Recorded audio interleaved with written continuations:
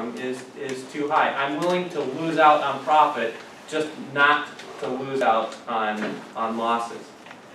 For that person, you're going to want to look at that worst case scenario, the min-min scenario, right? Or the min-max scenario, rather. Whereas, if you're looking at someone saying, hey, I have a lot of money to invest, I'm going to do it year over year, and if I lose money in any given year, I know in the long run I'm going to make the most out. Maybe the expected value in that case is what you should look at, because this is, you're never going to get exactly this expected value. You're not getting 42,500, right? There's no one of these that has 42,500 here. Right? The whole expected value is, if you repeat this a bunch of times, the average that you would get over that bunch of times is 42,500. Right?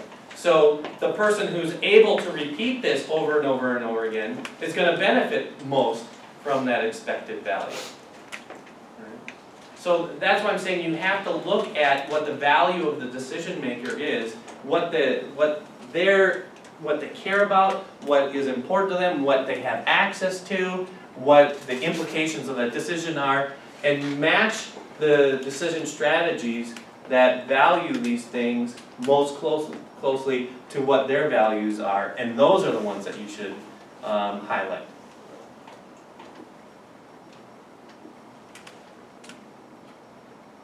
Okay.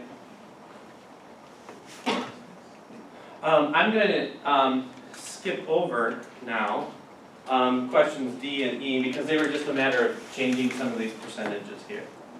Okay, so I think if you got this, you could get those pretty straightforward.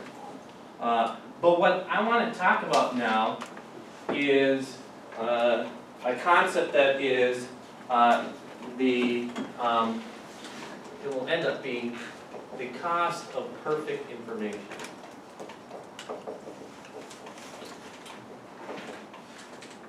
So what I want you to imagine here for a second is that you actually could predict the future. Okay? If you could predict the future, decision making would be a pretty simple endeavor, wouldn't it? Right? What should I do? Well, let's look and see what would happen if I made this choice or this choice. So we're going to make a table just like this. This is our regret table. But we're going to make a separate table that says, what if we did have perfect information and we knew what the future was going to hold? What would we do? Okay? And it's similar to the thinking to this regret table. So I'm going to repeat this. Decision 1, decision 2, decision 3 here. Okay?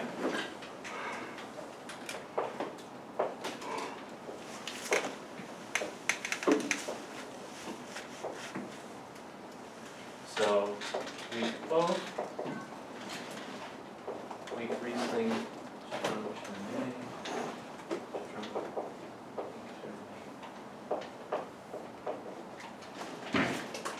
okay? So, we know, we've already talked about when we made this regret table, that if we have weak demand for both of these, then our return is going to be 20, 22, and 25. Oh, I have it different in my notes. 25. So if we have weak both, we're going to get 20 from this choice, we're going to get 25 from this choice, and 22 from this choice. So since we can see into the future, we know, just like we talked about with the regret, what would we do? We would go ahead and choose this decision. So this is going the opposite way of the regret. If I know this is what the future holds, this is what I should do. Okay? If this is what our demand is, what should we do? If we know we're going to have weak Riesling and strong Chardonnay, what should we do?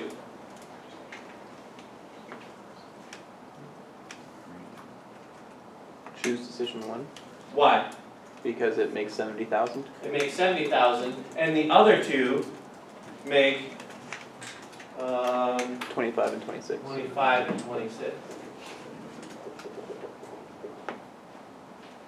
Okay? So what about if we have strong Riesling and weak Chardonnay? What should we do?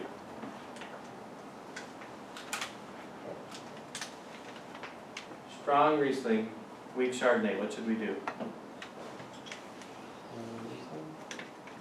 We want to only plant Riesling. Why? So it'll get us 45K. It will get us 45K. What will we get in the other two? 20 and 40.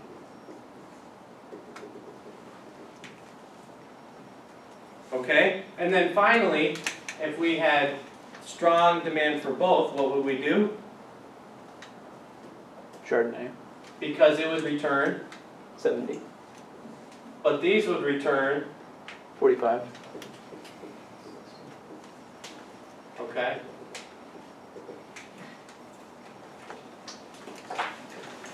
Okay, so that's where the perfect information comes from. If we knew what the future held, we would make these choices. Okay? So,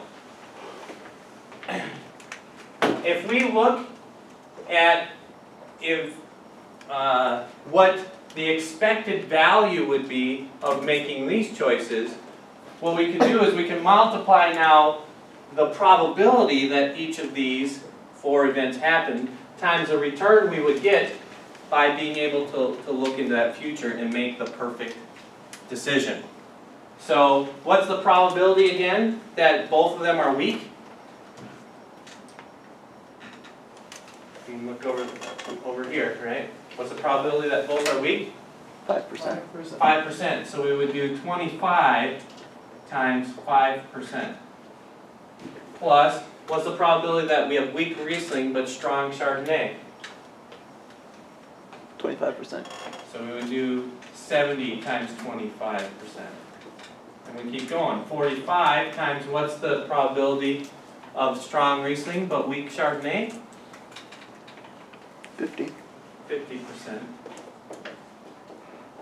And if they're both strong, 20%? Yep. So if we knew what the future held, our expected value return in that case, if we multiply all those together, would be 55.3. Okay? Which is better than the 42.5 because sometimes we would make a mistake here. But here, we're never making a mistake. So this is called the cost of perfect information because we can subtract from the perfect choice our expected value choice of, in this case, 42.5, and that's how much it costs us to not be able to know the future. Okay, because we don't know what demand is, we're losing out on almost $13,000. Okay? The reason why this is important is because sometimes the future is more predictable than others. Right? There are people whose job specialty is to forecast what consumer demand is going to be, to forecast even what the weather is going to be, so what our farms are going to produce, to forecast what relationships between countries are, and so what the trade disputes may or may not be, and so therefore what the cost of goods to trade between these countries are. Right? If these people are doing their job, they are closer to this perfect information than just a wild guess. Right? And so you might be willing to pay a market study analyst to say, hey, can you give me a more realistic idea of what the future is, especially if you are very uncertain about what it is. I don't know what the likelihood of these situations are, and depending upon how close that market study, market analysis is going to be to actual reality, you might be willing to pay up to this difference here. Because that market study can tell you, oh yeah, this is what's going to happen next year. We've got, you know, insider information, or you know, you know, that would probably not be very legal, right? But you know, if someone says, yeah, I can tell you with 100% certainty, and you even believe them, that they can tell you what the demand for the grapes are going to be for your vineyard. But they say, it'll cost you $25,000. This tells you that that market study is not worth it, even if it's 100% correct, right? Because you're only you're only able to gain that $13,000 between what you would do without that information and what if it was 100% correct. Right. And so as a result, it allows you to inform, should you do that kind of a market study, to get a better handle, a more certain idea of what events are going to take place outside your control to help you make an even more complete solution. All right, I think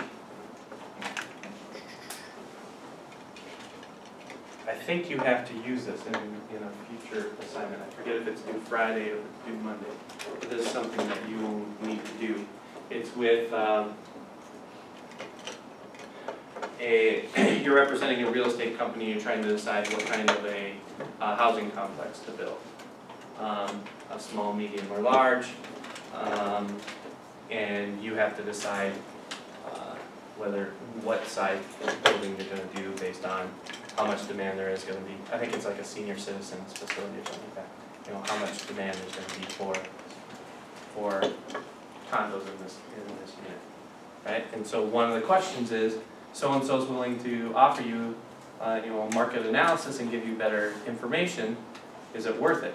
You have to compute what the cost of perfect information is to be able to figure out, is it worth it to get that? And you probably don't want to spend this all, right? Because it's probably not perfect. It's getting you closer to perfect. So you only want to spend probably some percentage of this increase. Does that make sense?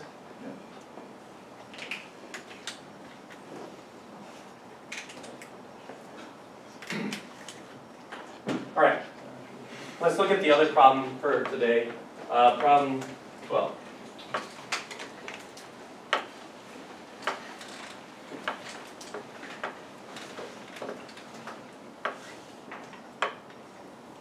Okay, this is the building a runway example. What decision are you trying to make? I practically said it already, right? What are you trying to decide? Whether to build the runway or not. So there's only two options for you, right? You build or you don't build, right?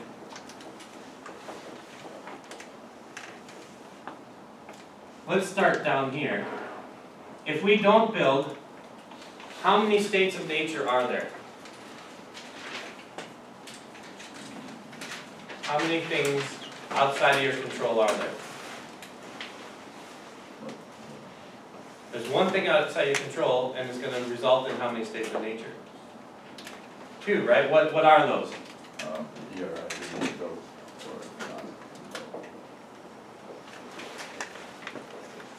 How about here? If we build, how many things are outside of our control now? There's two, right?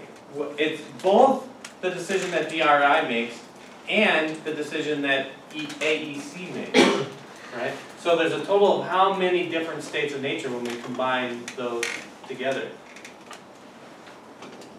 There's 4 total ones, right? Because as far as we can tell, these decisions are independent from each other. Right? DRI and AEC are not saying, well, if you go, I'll go, and so forth. They're making the decision. So we have both, and we have none here. We have only DRI and only AEC here.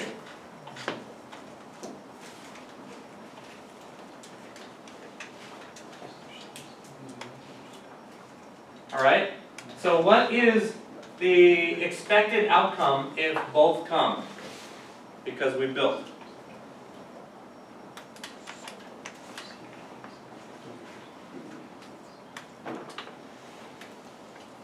What's the expected outcome here?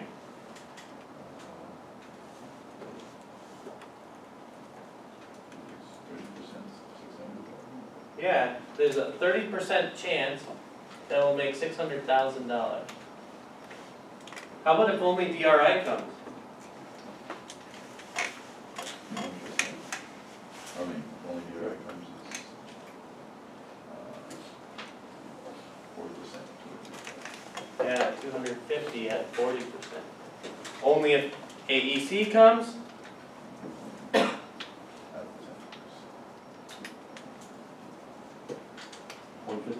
With 50, and if neither come, because we built the runway, it's not like a field of dreams, right? Alright, so how about down here? If we don't build the runway and DRI doesn't come?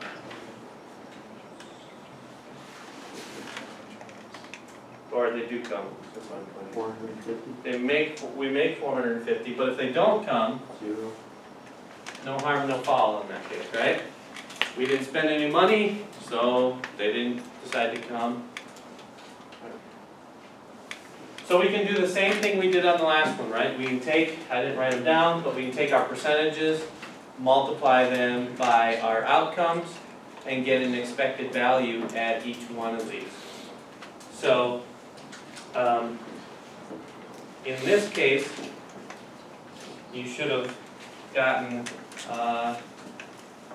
255,000, the expected value, and 270,000, right?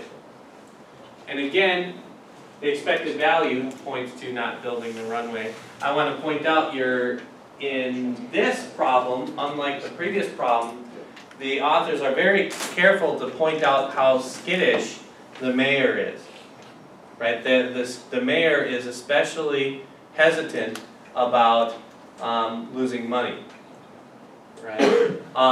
So that would also indicate that maybe we should look at more than just the expected value. In this case, if the mayor's skittish, what kind of decision strategy most closely aligns with that kind of thinking? Minimax regret. Minimax regret, or just minimax in general, right? We're worried about losing money. And so if we did minimax, we would also end up here because the worst case scenario here is nothing, whereas the worst case scenario here is losing $200,000. And it'd be really hard for him, in this case, to explain that to his constituents about why he wasted $200,000 of their hard-earned tax money. Okay. So this is just another example of us not just saying, oh, well, this is expected value, we're done. But having to look at what fits the scenario best.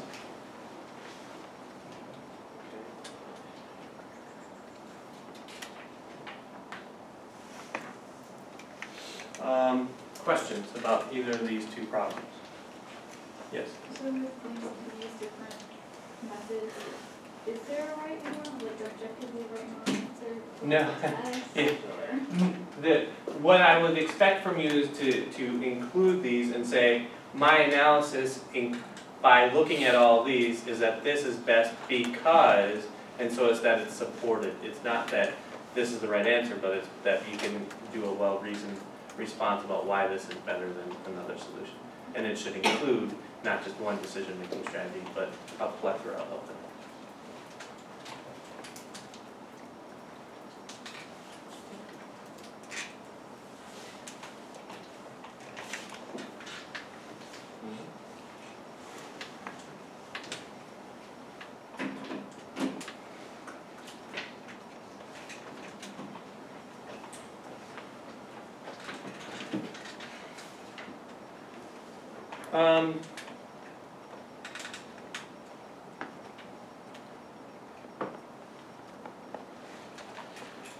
If you pull out your notes from Monday, I want to start to try to introduce another idea that kind of ties in with the idea of cost of perfect information, and that we're trying to say, you know, what if we're wrong, or how can we make our decision better? You'll remember earlier in the semester, we talked about sensitivity analysis. We can do sensitivity analysis in a decision-making scenario as well. In these scenarios, usually what we're not certain about is the probabilities of these different actions. So I'm going to focus on, because it's hard to do it otherwise, a scenario where there's two states of nature that we can choose from. Okay, so somewhere in our tree, we've got a situation where something good happens or something bad happens. Right, so it's very generic here. And we think the good thing happens 60% of the time, and the bad thing happens 40% of the time. But we're really kind of, I think 60%, 40%. And so when we compute the expected value of this node right here, there's a lot of uncertainty that kind of resides in there. And so when we talked about sensitivity analysis before, we asked, you know, what if we were wrong about the coefficient in our objective value? Or what if we were wrong about the right-hand side value in our linear equations? This time we're asking, what if we're wrong about these percentages right here? When does being wrong lead us to a different solution? One thing I want to point out is if this has a probability of p, then this is going to be 1 minus p, because we only have two options and they have to add up to 100%. Okay?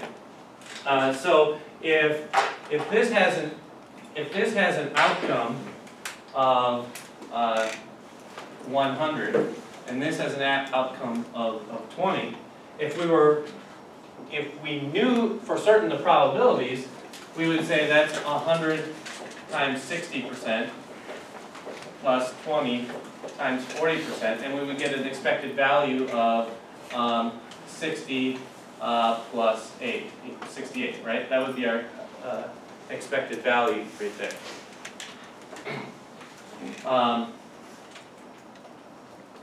But if we didn't know, we could plug in these parameters instead. We could do 100 times p,